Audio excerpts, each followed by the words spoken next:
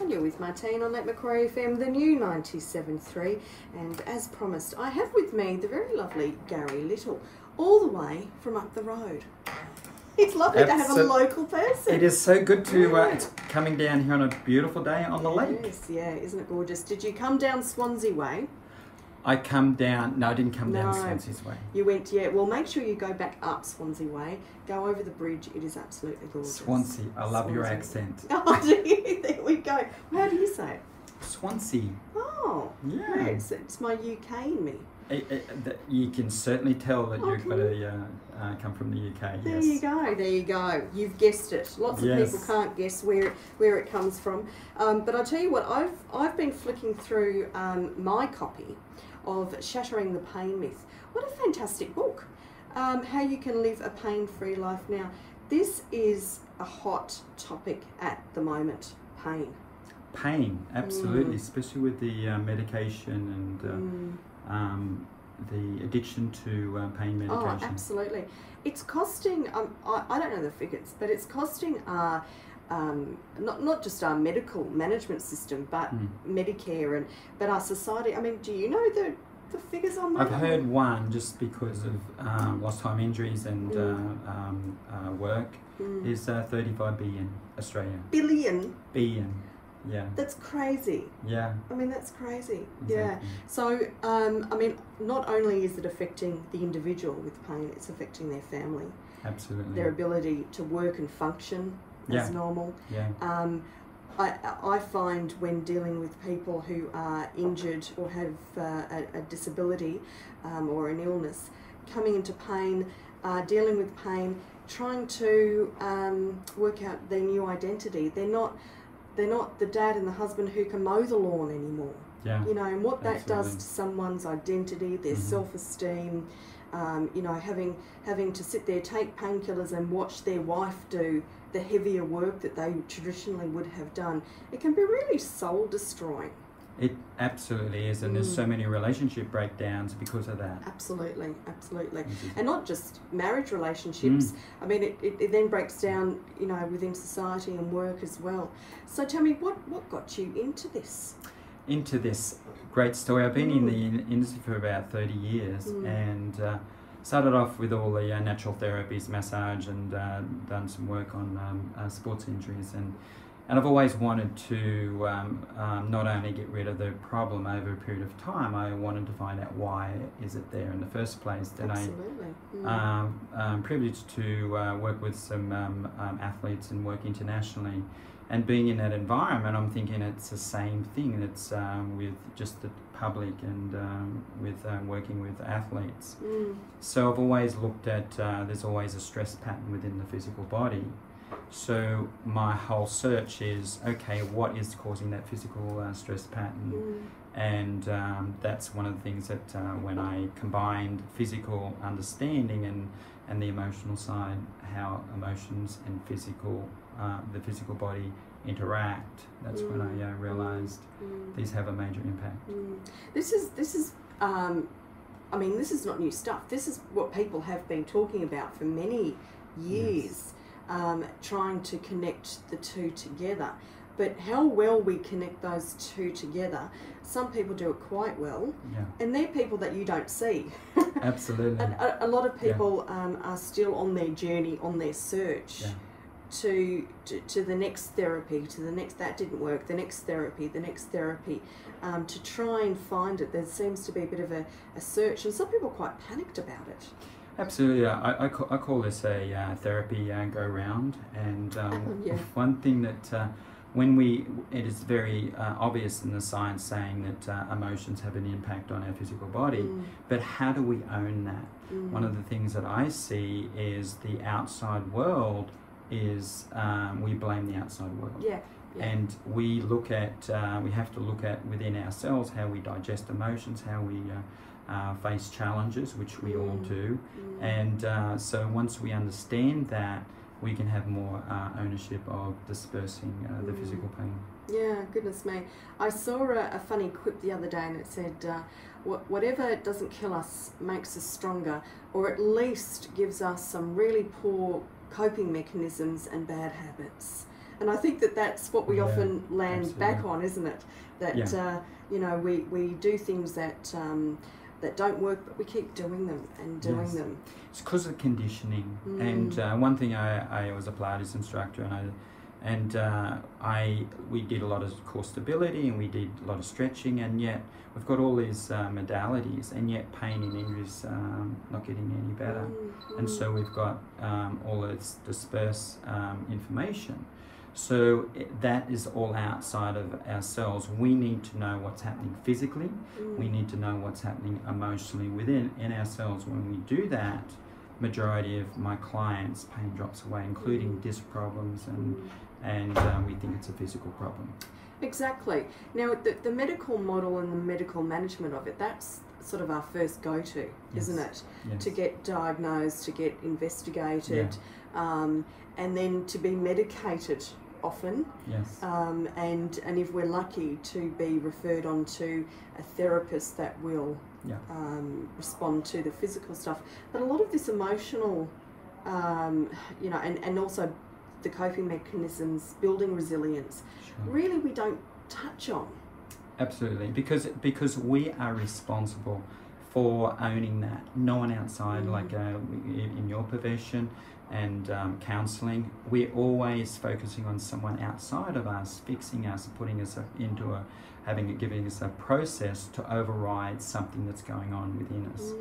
And one of the things that I found, the tolerance that we run through our day, and majority of people lie to we all lie to ourselves. Oh, absolutely. And that's where the biggest major issue is. So when we run in these denials and tolerance in relationships or your work or finance, there's always this niggling discomfort within ourselves, and that's one of the major areas that I find has a major impact and creates negative energy and causes one of the biggest causes of involuntary contraction within our physical body. Absolutely, yeah. And it wouldn't be just injury either that we're talking about. I mean, I would say having your program is a one-on-one where you do a day workshop with someone.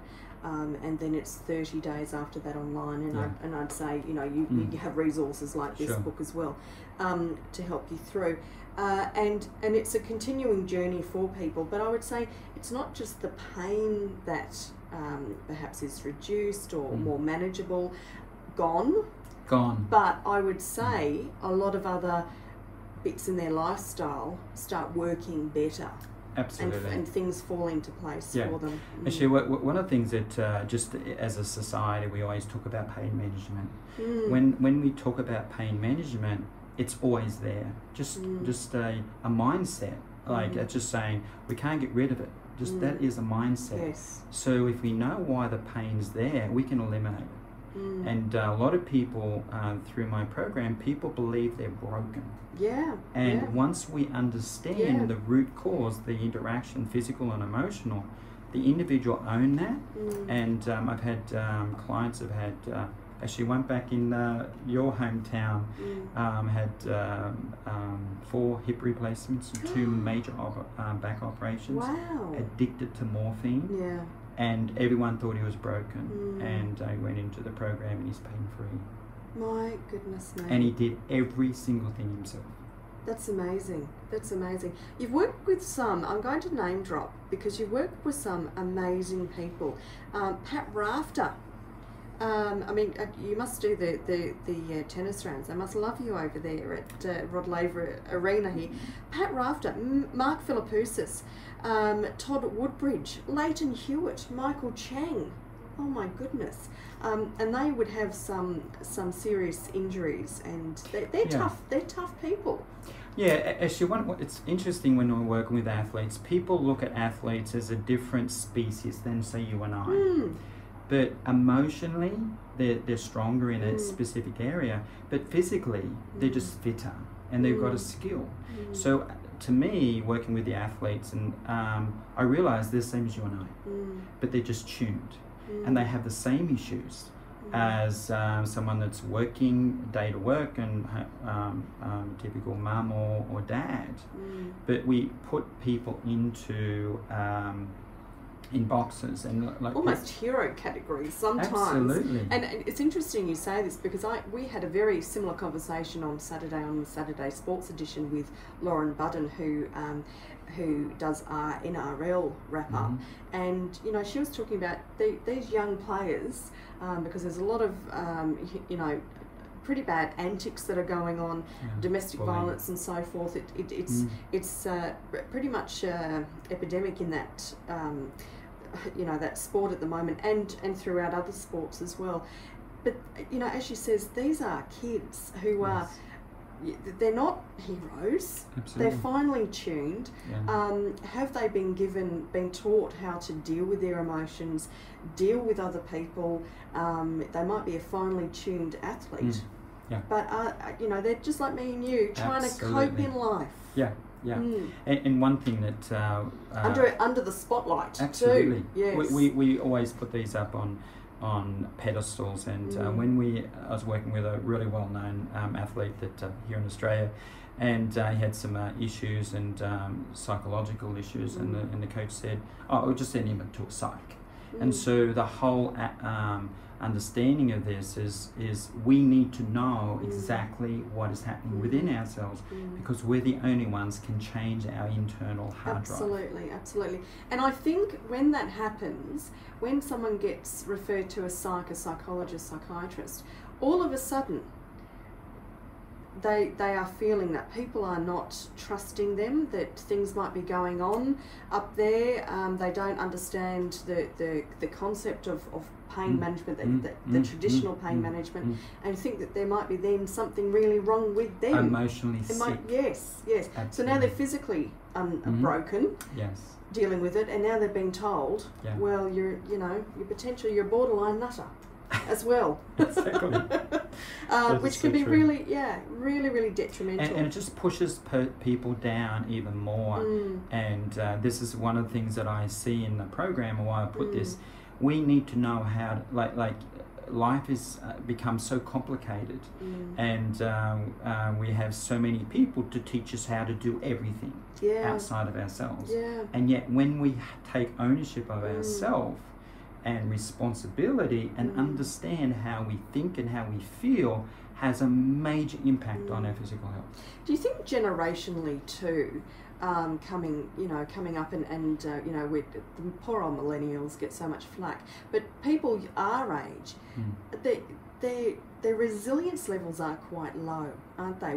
We seem to have missed a lot of the teachings, the learnings of how to be, as you say, take responsibility, you know, take accountability, and do the work stuff instead of seeking a supermarket full of stuff to fix us. It seems to be quite generational, and if we don't have those skills, we're not passing it on to our kids either. Absolutely, and I believe this is all coming from very powerful media. Social media, marketing. Definitely. There is umpteen dozen courses out there, and then I realized when I was a kid, like kids now are getting disc problems and getting huge pain is becoming an epidemic into younger kids.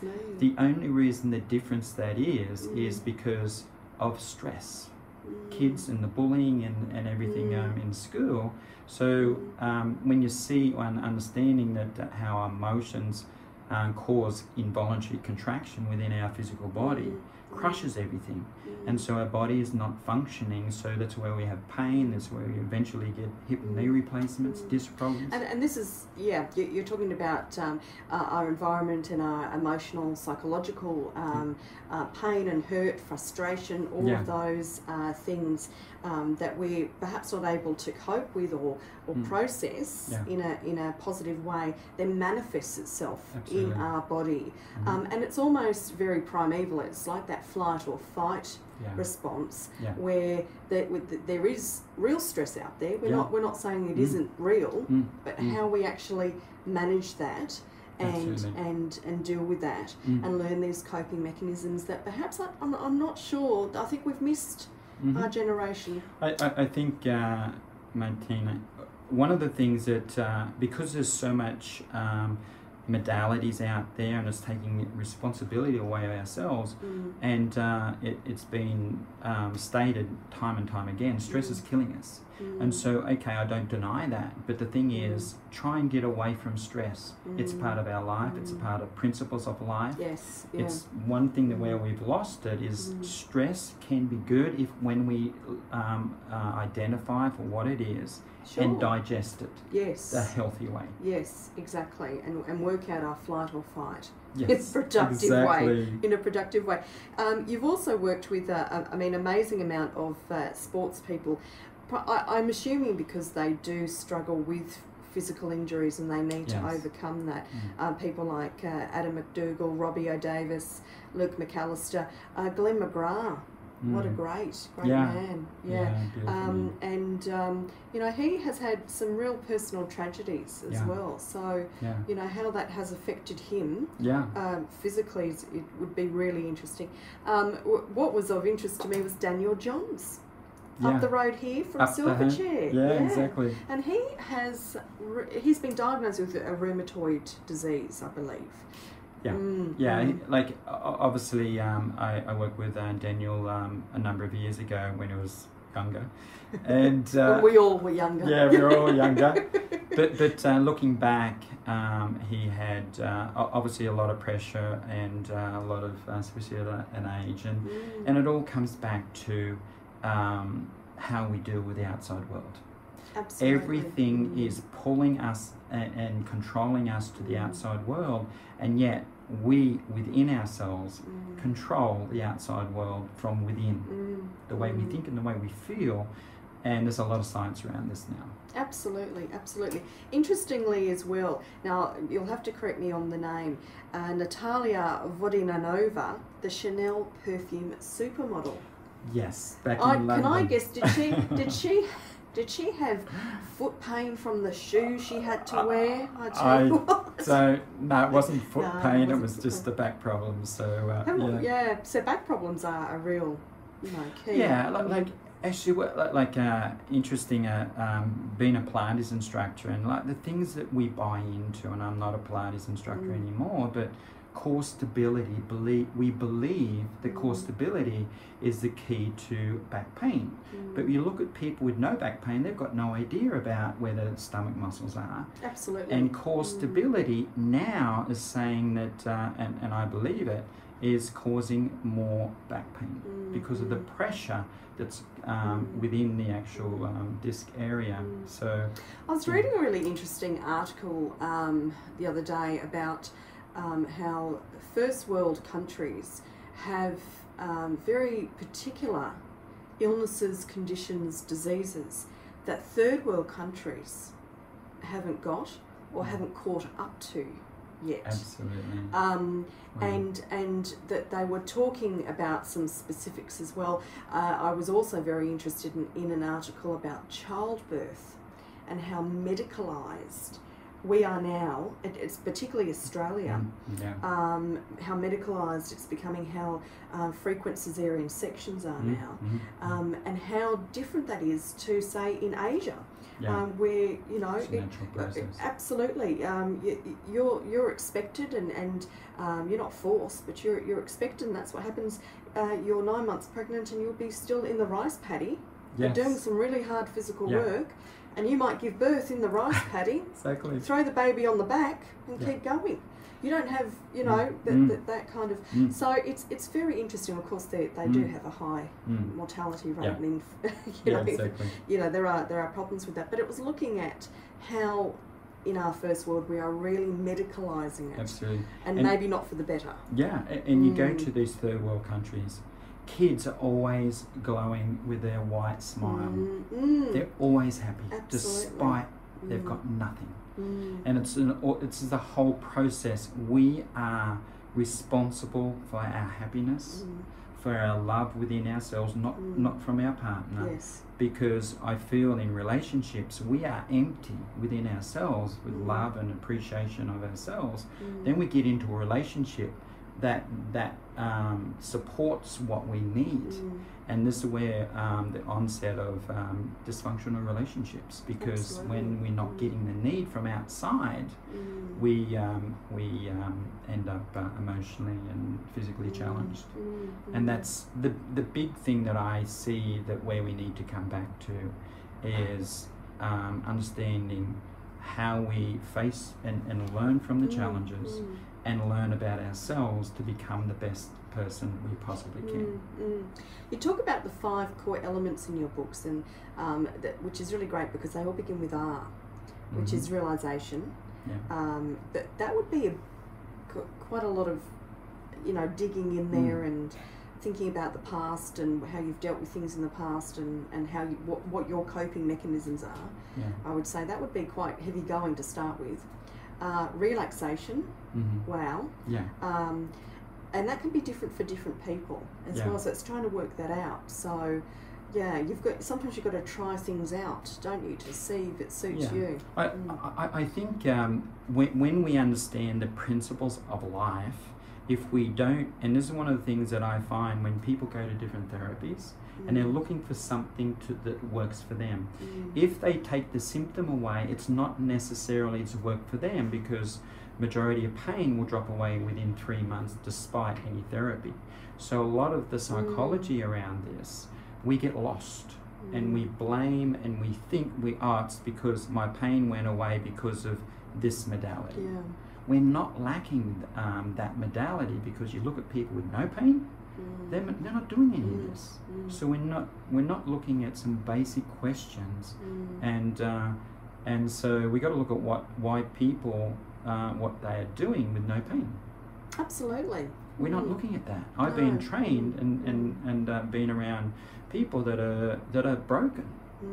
So how about we go and study these, and they're generally not doing anything different.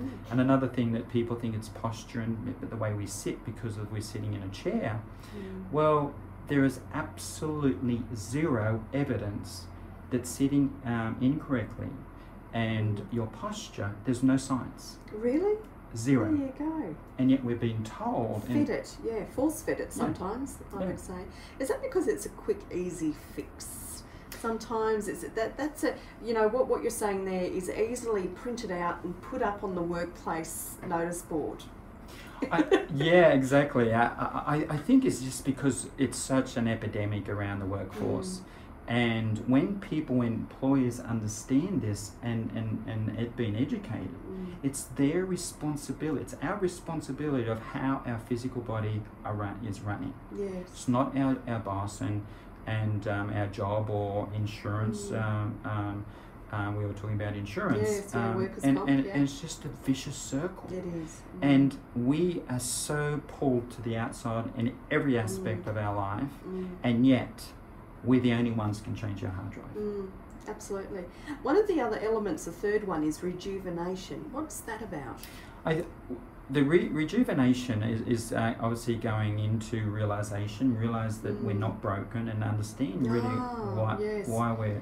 rebuilding your story, isn't absolutely. it? Yes, and saying, look, I'm not broken. I'm dealing with something serious. I've got to get the tools to deal with it properly. Absolutely. I've been using a hammer. I needed a wrench. Absolutely, exactly. And one thing that you and I share in what I teach, the stats on scientifically proven about disc problems and operations, and it is scary when you look at specific research papers. Like just in America, 2009, the hardware that goes into a disc fusion, 1 year cost over $2 billion. Just the hardware. What a huge industry. A huge industry. Wow. And so we're talking about just here in Australia, $35 billion industry, and yet there's so many people trying to get in it, and there's so many people trying to create a different story to get clients and get results. But the fact is, the whole industry is getting worse. Absolutely. Yeah, it's getting sicker. Absolutely. Isn't it? You also then talk about resilience and relationships, and they seem to be the key to get you onto a better journey. really. Absolutely. I think resilience comes from, we believe as outside, we pop ourselves up, we go to the gym and do fighting and all this. It's all outside of ourselves. But one thing that I talk about is relationships. We only need to get one relationship right. That's it. Relationship with ourselves. Absolutely.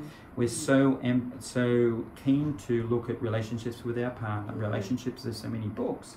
But the fact is, if we get ourselves right, and then we don't react, then loving and appreciating ourselves is fundamentals of building the foundation of resilience. It's coming from internal, not external. And I think as well, not looking at it from a quick fix. Now, you have a workshop this Saturday between 1 and 4 at Charlestown, the place. Yes. You can get onto the Facebook page, which is called Pain Free, that's me.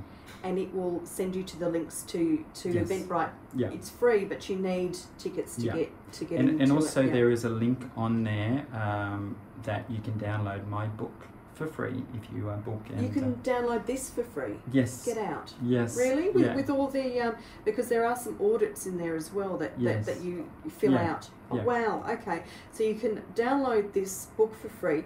Come along to the workshop. And learn from this. But we can, as individuals, come and knock on your door and do one-on-one work with you. That's we can do that as well. And you have an online support system. So basically, what I do is run a day's workshop, and a lot of that's physical, and I talk about every bit of pain. I've had clients that have had disc problems for 23 years, and they think they've got a disc problem, and I take them through specific exercise, engage certain muscles to make them longer. Pain decreases straight away, and so that person is empowered. I think, okay, I haven't got a disc problem. It's the muscle contraction that's causing the crushing into the joints.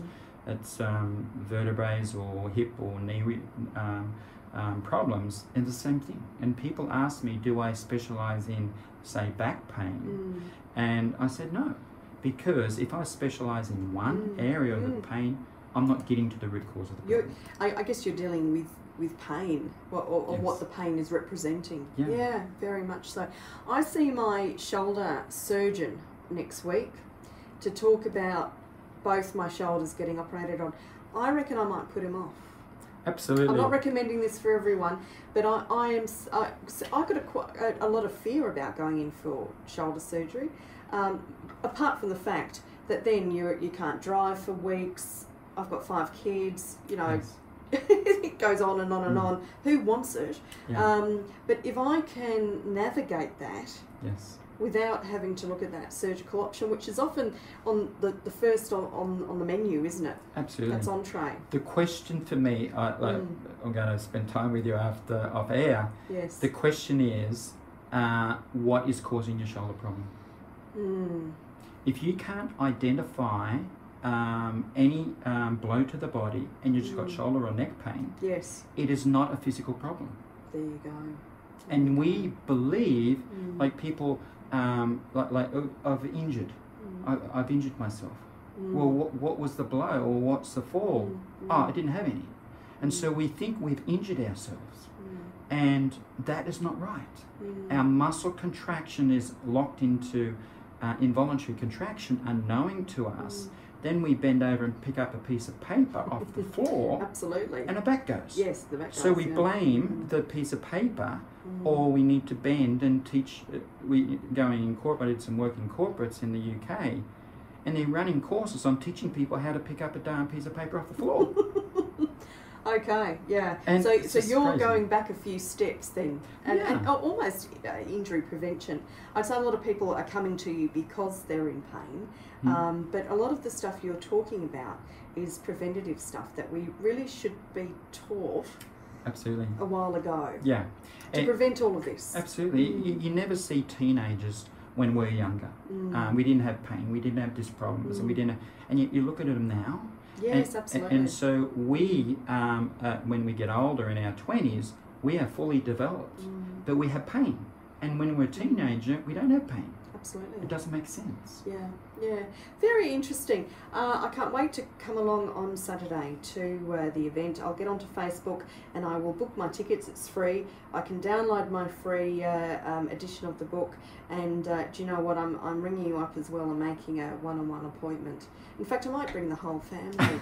Can I do that? Because it is something that really does affect all of us. Absolutely. And if it affects one of you in the family or in the workplace, wherever you are in your sporting community, it affects everyone. Yeah. I mean, the ripple effect is there, so Yeah, it's important absolutely. that we sort that out. Well, thank you so much for telling us what is going on. It's not a quick fix. It's not downing a bottle of pills, which in itself a problem. Absolutely. Absolutely, yes. What the big thing that I really love what I do is taking people from physical into emotional, is to see their whole life change. Yeah. Because once we get ourselves right, everything else outside of us we can handle the challenges, and we become the best person we possibly can. Absolutely. Thank you so much for joining me My this pleasure. morning. It's been wonderful. I'm going to give you Dire Straits' Walk of Life because I reckon that's what you're talking about. Fantastic. Thank you. I love that song. Thanks so much, Gary. Chat soon. Beautiful. Thank you.